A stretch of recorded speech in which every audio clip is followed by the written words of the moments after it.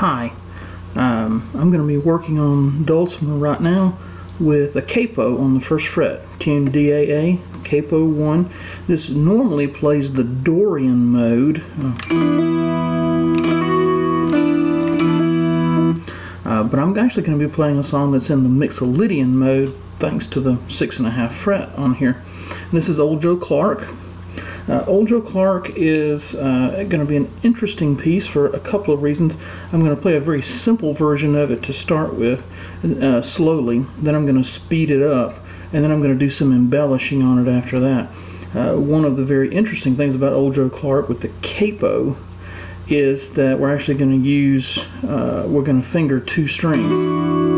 Normally with the capo I do everything drone style, but this one is going to have this one little interesting feature, so when you see this you'll know what's producing the sound. We'll be playing on the middle string as well. So here's the simple version.